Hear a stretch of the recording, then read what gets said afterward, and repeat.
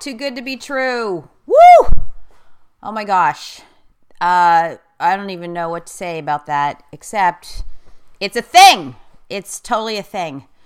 So, that said, I've been overwhelmed with so much spiritual wealth that I got flooded and I didn't even know what to do and got all swept up in, oh gosh, everything's working. My brain isn't used to that. What am I going to do? I have no way to handle this. It's all coming in, everything that I've worked so hard for, and eek! I don't know. Is it real? Do I trust it? How do I handle it? Too many people pulling at me. Too many people asking me to look at this and look at this business opportunity, and people asking me to be on the podcast, and I thought, oh my gosh, what is happening? I can't believe it. And yet my whole life has always worked. So the only thing getting in my way is and always has been my own mind. There's no hard wiring and reference points for life working on our terms until we train our brain to understand it, recognize it, and allow it to happen without unconsciously, invisibly self-sabotaging. So this is a huge ordeal. So I did this amazing podcast series with Dr. David Gruder, the psychotherapists to the psychotherapists. However, there is one caveat. He no longer actually does traditional psychotherapy, thank goodness. And he calls himself a recovering psychotherapist or recovering psychologist. Anyway, we did this amazing podcast series on Evolve Your Money Relationship. And he's so eloquent and so great with wording things so simplistically and powerfully, so poignantly. And then it's just like pow, pow, pow, lightning strikes. So we're talking about the relationship to money and how we live our lives at the level of our wounds, not our wishes. And that whatever is lurking beneath the surface in shadow, which I call the subconscious, unconscious mind, like the stuff we can't see, that's what we must locate, distinguish, illuminate, so that we can get out of our own way and heal those wounds so that our wishes follow suit. So hashtag spirit creates wealth. Hashtag wealth creates money.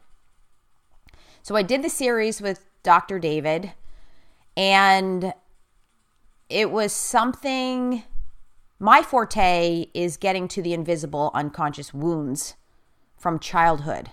That is my shtick. That's my thing. That's the thing that has completely, utterly saved my life, transformed it in such a way that magic happens all the time, every time, at will.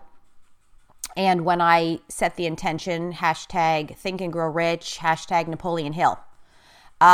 Think and grow rich. Yes, with a mere thought. Everything that we're asking for that serves us shows right up. But then watch out for what you wish for. That is what has happened to me as I get clearer and continue to get rid of all the disempowering myths in my unconscious, subconscious mind. The wishes are coming fast and furious. Now, this has always been the case since I was a child, but I had no idea what I was doing. And it's like winning the spiritual lottery. Watch out for what you wish for. And then, we want all this amazing stuff. And then what happens? We get it. And then what happens? We freak out. That is the majority of the world's population.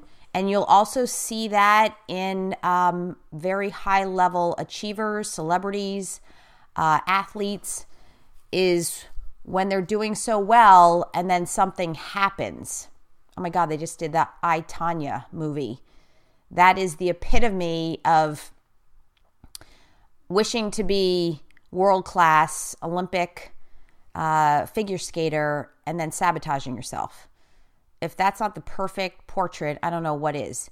And we all go through that to certain degrees or another. And I absolutely am not exempt. No human being on the planet is exempt, by the way. And so once we did that podcast, just because I specialize in the wounding area, I was able to hear Dr. Gruder and take what he was saying and apply it to my own life. And eureka, I struck gold, literally, figuratively. I was able to tap into more spiritual wealth. And sure enough, that translated right into money. And not only that, it was so many other things happening all at the same time. And it is a thing.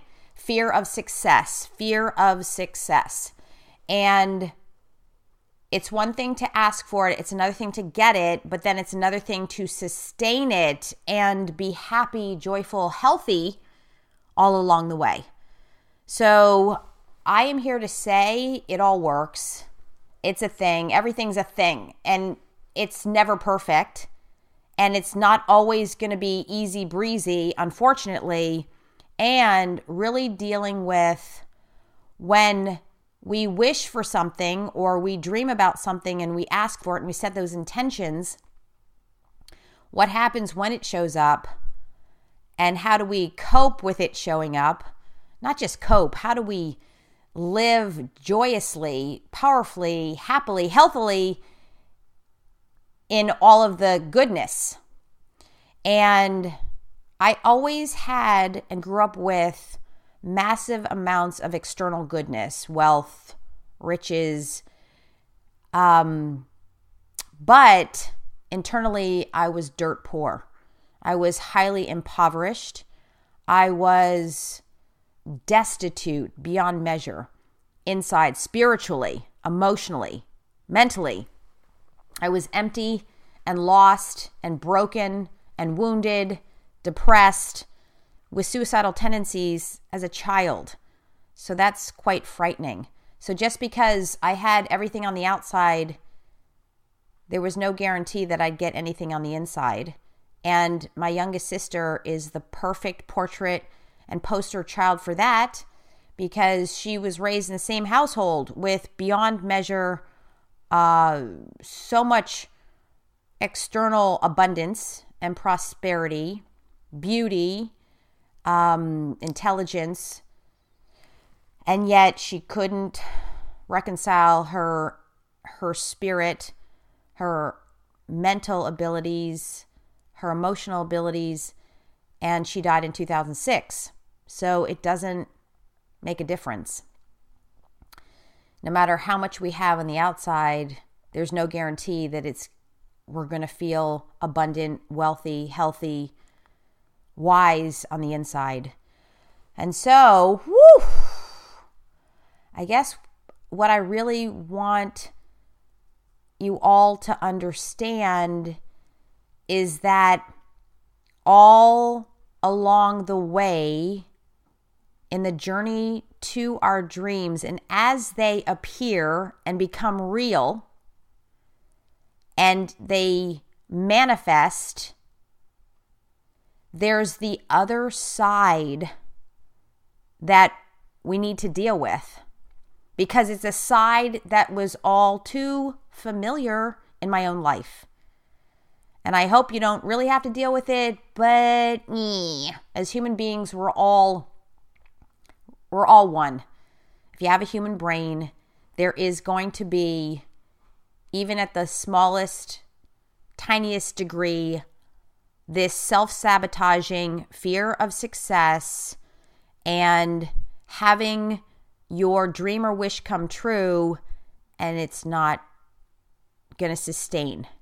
You're not going to be able to maintain it. So I had to look back at my life and go, oh my God, everything's happening, everything I've worked for. Now, here's the thing. I worked fast and furious, but it didn't seem like fast and furious. But it's been really the past 10 years of really evolving myself and creating and practicing self-love, self-worth, self-respect. And in that, all of a sudden it's clicking in. All of a sudden the rewards and results are showing up in ways that I never thought possible. And then I think, oh no, how do I keep up with this? Is it real? Because I've been hardwired to believe from childhood that no matter how good it gets and how great it is, I will never be happy. I will never have this sense of peace and fulfillment. And that is the root cause. And that's what has been always lurking in the shadows, because it's how I was trained early on as a child to have everything on the outside and nothing on the inside. So when everything's starting to come in the way that I want it, and actually what I've been working for and training for all these years, my brain is like, doesn't recognize it. Like, what is this? This is not going to last. This is not going to sustain. You're not going to be happy. Every disempowering myth from childhood that could ever creep up on me invisibly, unconsciously, is creeping, and sabotaging me, and trying to sabotage me, and trying to bring me back to what I have known, what has been most familiar, and what has been comfortable or safe.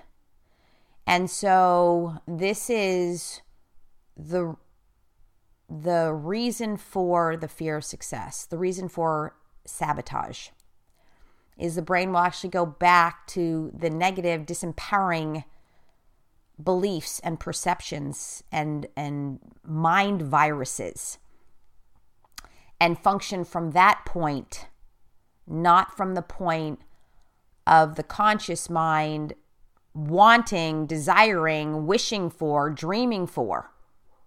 So there's the conscious mind. It's one thing to consciously wish for it. It's another thing to actually be the person you need to be, to do the things you need to do to actually bring all of those dreams into fruition. Oh, this is so deep. There's so much here. Rah, rah, rah, rah, rah. So the thing I want to focus on more than anything is every time I set the intention to desire something, and I would get it, like it was right there in my hands. I was actually touching it. So I have two prime examples. My dream horse is a black stallion. I had this black stallion, it came to me. I just happened to look at the Horse Trader magazine. I saw this picture of this beautiful horse in Malibu. I call up and he said, come look at it. I dragged my boyfriend at the time to go look on Valentine's Day. Well, that was a clue right there. On Valentine's Day, I'm like, okay, I'm going to see a horse. I didn't want to see him. I want to see the horse. So that's very telling. But anyway, this horse is the love of my life. And I said, oh my God. And I also said to myself, if I see any black markings, I don't want him. I walk up to his stall. He's looking outside the back. He turns around, walks right up to me, and he licks my hand. And I said, oh my God, this is my horse. I want this horse. And the thing is, I didn't have $15,000 to buy the horse, which is a big, big number, by the way, for an untrained horse. But I said, oh my gosh, this is my horse. And so I told the owner, okay, I want this horse. And he said, okay, great. We'll figure this out. I said, I have money coming. And then a few days later, he calls me and he says, I'm really sorry. I'm selling the horse to somebody else who can buy the horse now. and I'm not going to wait. So I'm sorry, but I'm selling the horse to somebody else. And I immediately burst into tears. Like I was crying like a little baby. And I said, okay, I understand. Cry, cry, cry. I love this horse and I know you got to do what you got to do. This has been my dream horse. Cry, cry, cry. And I let it go. I was devastated. So there's a dream right there in my hands. I did have money coming, but not fast enough. And I, at that time, thought, oh my gosh, I'm not getting my dream horse. I was broken. I was devastated. I was like, oh no, I can't do this. This is too painful. And the saying is, better to have loved and lost than to have never loved at all. I was like, bah, BS, that's crap. I'm never going to do this again. I hate this. I had my horse. It's not meant to be. Cry, cry, cry, cry, cry. And then at some point, I just had to let it go. And just wallow in my self-pity and sorrow. And then miraculously, I think a day or so later, the owner calls me and says, I changed my mind. I want you to buy this horse because I know you'll love him the way that I love him and you will give him a good home. He actually chose me because I cried, because I broke down, and because he felt that if I was that upset and crying over his horse, he wanted his baby that he raised from the ground up to go to me. And not only that, he said, I will work out a payment plan for you and with you so that you can buy this horse. But here's the thing. I'm focusing on when we know it's meant to be ours, when we know that this is serendipitous and that we work so hard and that we desire it more than anything, and it's literally, we can touch it, taste it, smell it, hear it, feel it. And then it's looking great. Everything's a go. And then all of a sudden the carpet is pulled right out from underneath us and we're leveled. That's the thing I really want to talk about, is when that happens.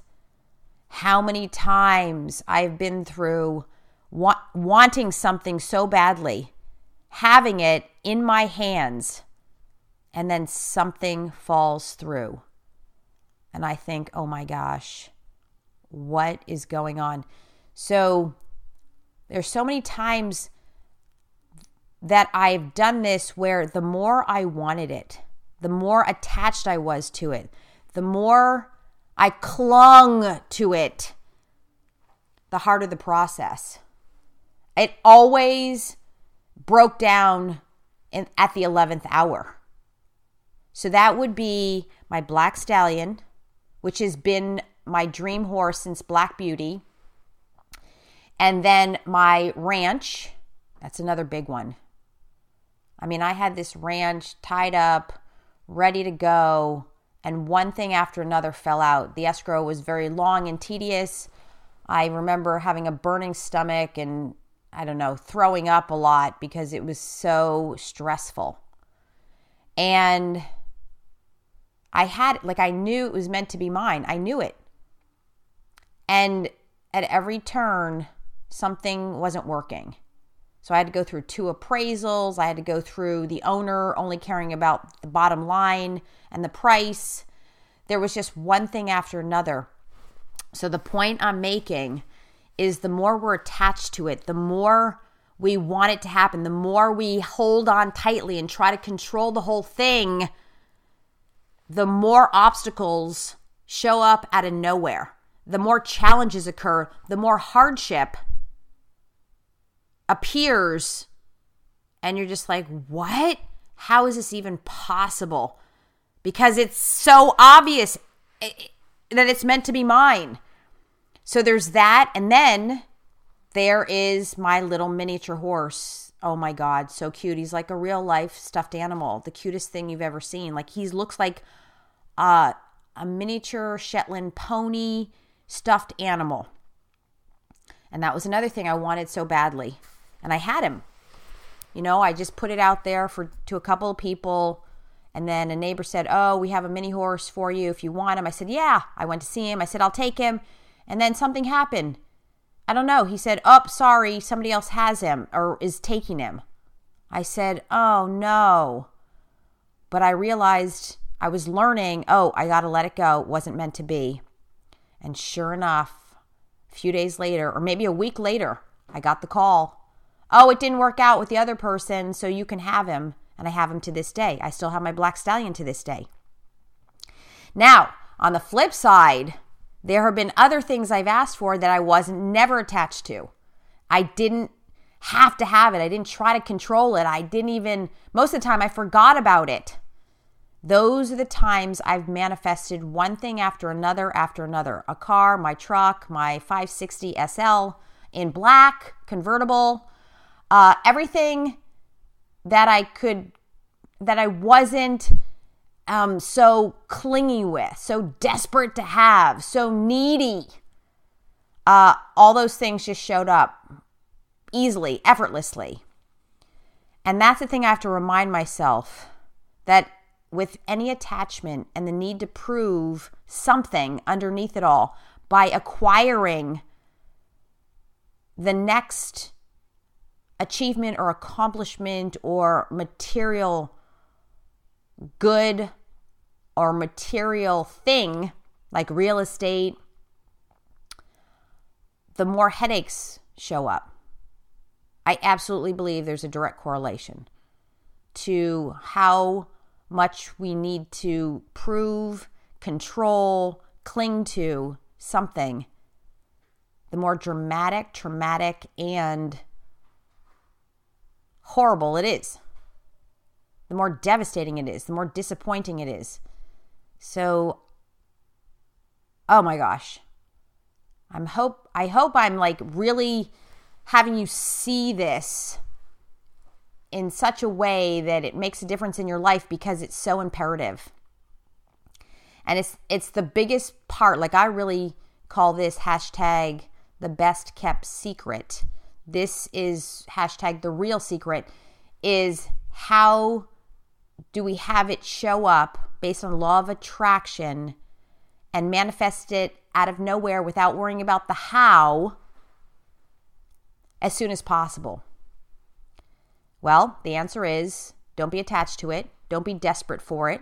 Be willing to let go. Be willing to give up it happening. Be willing to trust the universe. Be willing to trust yourself. Be willing to trust that it wasn't meant to be right now for some greater, more divine purpose and reason. And that's how. Because there is and always has been something greater on the other side of letting go. Of letting go. And this is this is the remedy for, the remedy for, I would say, the fear of success. Yes, it's a remedy for everything, but there's the biggest remedy to eliminate unnecessary obstacles and unnecessary stress and worry. Also, by the way, it sucks the life out of us, and it creates a lot of domino effect problems, drama. And it's a tricky, tricky thing to want something so badly and then be able to let it go. The more we want something, the harder it is to let go, but it's counterintuitive. When we're willing to let go, we have a better chance of getting exactly what we desire most. So that's what's so amazing. But because of the counter intuition, because of this aspect, it's one of the hardest things we'll ever be able to do. By the way, the human brain does not want to let go. Once that fear mechanism is triggered, fight, flight, or freeze, it's going to hang on desperately to what we want so badly.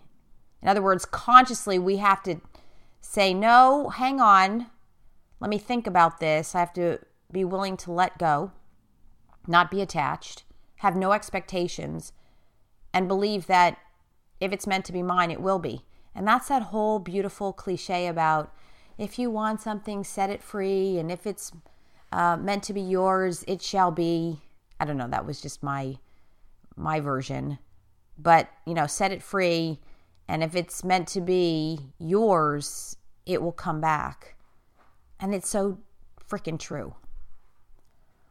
So I've had to really deal with this in my own life over and over again lately, and be reminded of this. So I felt the need to do a podcast about this because it is the thing that will botch up everything. The closer we get to whatever it is we want and desire and wish for. This is also part of that, 3 feet from gold, giving up just 3 feet from the treasure.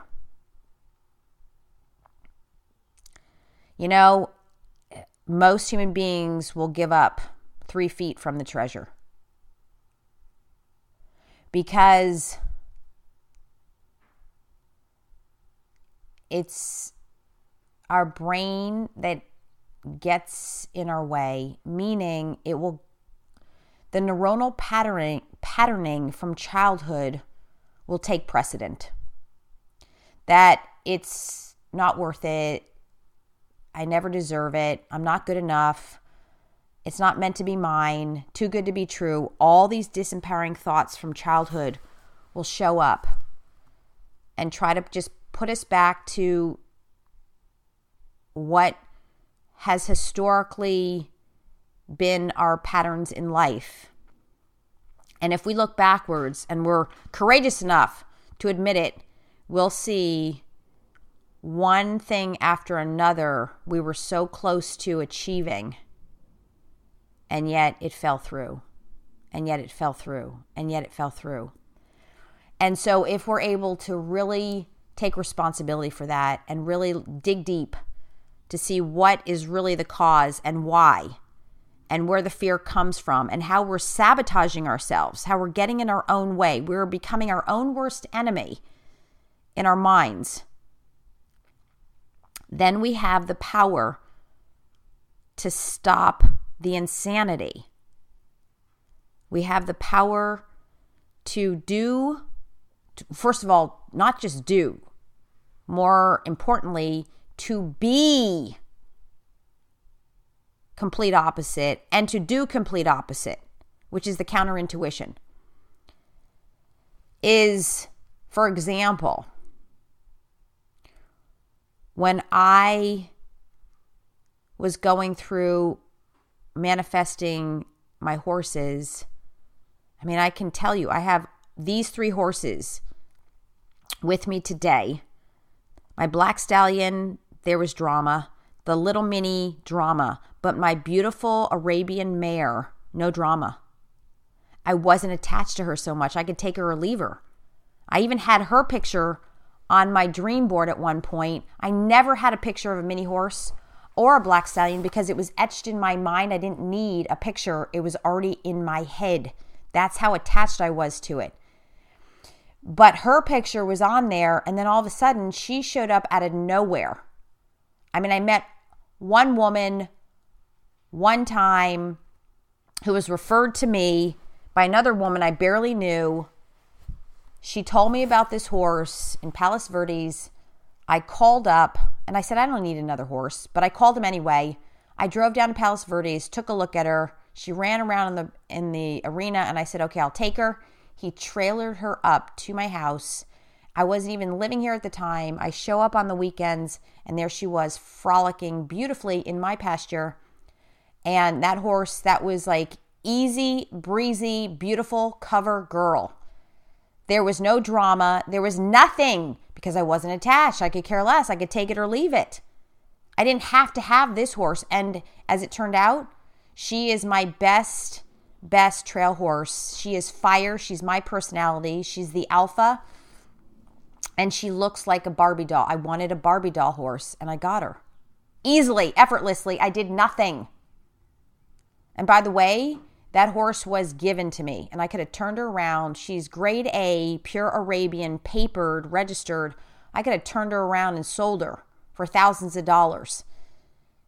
So that's how I know this is a thing, because I live it day in and day out. The more I want something, the more I have to have it, the harder it is to get. There it is, bam, in a nutshell. And then I go through all this pain and strife and disease, and then my hip gives out, and then my knee gives out, and then I have tension in my trapezius muscle, and I'm irritable and anxious and have all these symptoms. Oh my gosh, when will I learn? Well, great question. We learn through experience. When I sit back and go, okay, this is happening for a reason. There's more drama. I must be attached. I must be attached somewhere. I must need to have this happen for some reason. To prove that I'm worthy, to prove that I'm good enough, to prove that I know what I'm talking about, and to prove that magic does exist.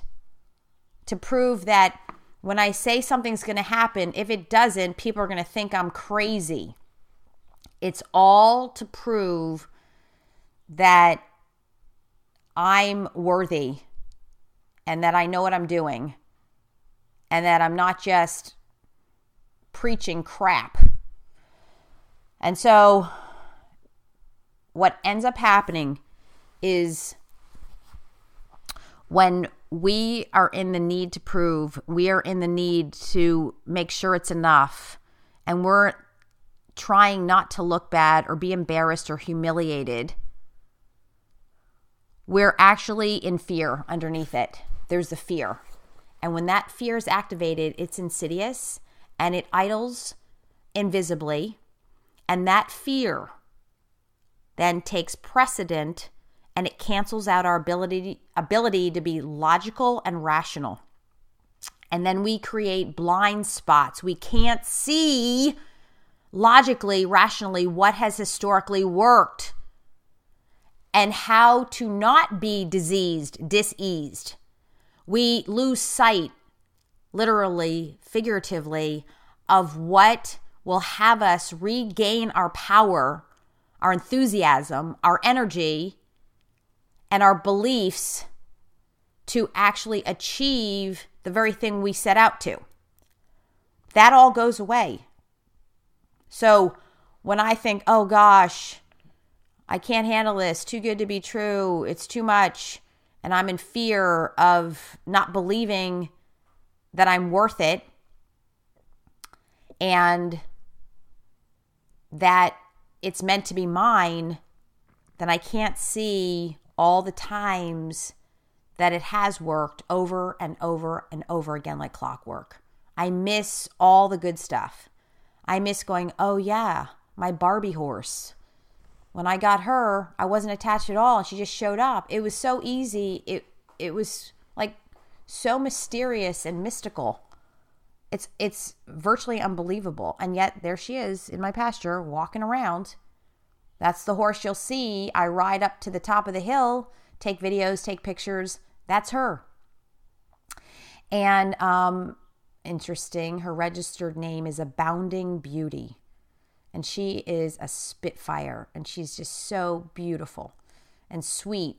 But She has a very strong will, and she's the boss. So I have to recall all the times it has worked. I have to remember to tell myself and be reminded over and over again that I'm attached for some reason. I'm looking to prove something. I'm trying to not humiliate myself. I'm trying not to fail. I'm trying not to fail and F it up. That's really what attachment is the need to not fail. So then we have to somehow override that by achieving the goal. Otherwise, we're going to feel really bad. And I have to remind myself about this over and over again, and also remind all of you that do not give up. Do not stop. If it's something that you feel intuitively, or your gut says, or your highest knowing knows that it's meant to be, stick with it, but let it go. I call it temporary amnesia. You have to forget about it. You have to just let it go and virtually forget, and that's when it will show up. And the sooner we can forget that we want it so badly to prove something, the sooner it shows up. Meaning, at some level, we do have to tell ourselves, oh, it wasn't meant to be right now.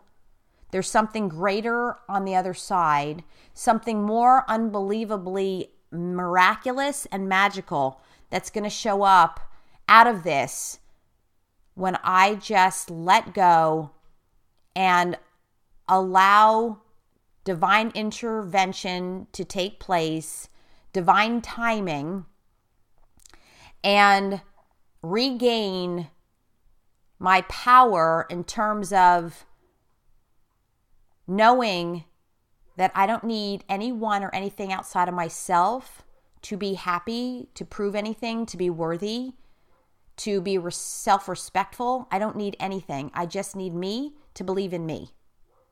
And it's icing on the cake to have other people believe in you. You know, for the most part, I had very few outside critics, but I did have some big ones in my own family. You know, the big thing I thought of when I was in high school, I remember hearing from one of my siblings that my parents somehow had it, you know, don't tell Karen she's any good, it will go to her head. Okay, you know what? That was complete opposite. Again, counterintuitive. That's the very thing that was missing, is learning to believe in me and have my parents encourage me and support me. I did not have that. So it would have helped out a lot. Probably, I'm going to say not even probably. This is a big reason why I was so depressed. And I had no reference points for believing in myself. Now, I have come to know, which I learned and trained for, is loving myself, regardless of what anyone else says, thinks, or does.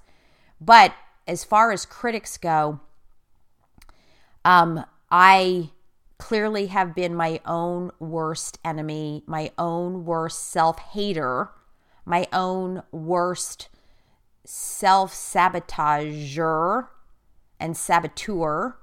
So it doesn't really matter. We'll have people on the outside, you know, telling us it's not going to work or we're no good. Forget it. It's really the person on the inside, me, that was the worst on myself. Now, also, people who are telling you you're no good or it's not going to work, you got to watch out for those vampires on the outside. But my point is, it will always come down to our inner self, because if we believe them, that's where we get in trouble. So you don't want to hang around naysayers. Do not do that. Just saying. But I know for myself that being my own worst enemy was literally, figuratively, the death of me and the root cause for my self-sabotage and creating the self-fulfilling prophecy wheel of self-destruction and loneliness, emptiness, meaninglessness in my life. Okay, so wrapping it up here, this is all about wanting something so desperately and being willing to let it go and let go of the desperation and the wanting and the need. The more we're able to let go, the more powerful we become, and the faster it actually happens in our favor. And we can never lose. If it doesn't come back around, but you can see that to hang on so desperately isn't serving you, you win. You win, you win, you win. Nothing in life is worth it. To suffer, to live in this, oh, I can't have it, I'm depressed. Oh, I can't have it, I'm sad. Oh, poor me. It's not worth it. Here's why, ladies and gentlemen. Because, unfortunately, we die. This time around in the human form is temporary. The only thing that's guaranteed once we're born is death. In the human form, I believe vastly in the spirit world. But in the human form, we're dead as a doornail. So there is an expiration date. There is a time limit. So we have to think to ourselves very clearly, if we only have a certain amount of time on this planet, do we want to waste 1 nanosecond? There's another second even smaller than that, but I forget the name of it. But for right now, do we want to waste any measure, the smallest measure of time in sorrow, sadness, dis-ease, disease, and unhappiness, unfulfillment, emptiness, loneliness, meaninglessness? Do we want to do that? No, no, no, no, no. Don't do it. Take it from me. I've done it my whole life, and how much I've missed out on. All meant to be.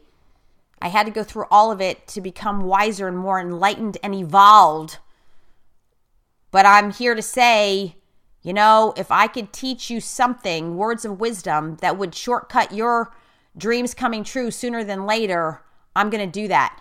Because I do feel that if I can share my wisdom and enlightenment with you, that it would be making humanity better, more evolved, more enlightened, more loving, more compassionate, more empathetic, more generous, and of service to others.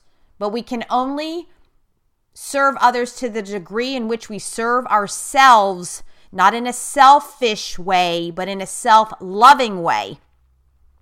So that's what I want you all to get here. Actually, my ability to share all of this from my own experiences with all of you helps me so much. So I appreciate all of my listeners, even if it's just one listener. But even if nobody's listening, when I speak it out loud, I actually get something for myself here. I actually listen to the things I say now out loud. Only because I've trained so hard to say things that help me. This is about me helping and empowering you through me, my experiences, my life, what has worked and what has not worked at all. So that said, if you have any comments or questions, you can always message me or email me at KarenLoveLee@gmail.com. And you can always find me on Facebook, Instagram, and Twitter. But if you hashtag KarenLoveLee, KarenLoveLee, if you Google that, I'll show up. And but if you are interested at all in a private consultation for private elite coaching, please message me and email me, and I am happy to set up a complimentary call to connect with you and help you in any way that I can to see if we're a match for private empowerment coaching. And if not, I am happy to speak with you and connect with you anyway. And thank you all so much for listening. And if you're able to rate my podcast, 5 stars, of course, and give positive feedback, this is my public service message. The podcasts are free, and my intention is to share the wealth, share the spirit, share the wealth, and have all of you become spiritually, emotionally, mentally, physically, financially healthy, wealthy, and wise. And with that, may all your dreams come true and that you live a magical fairy tale life. Thank you, thank you, thank you, and I love you all.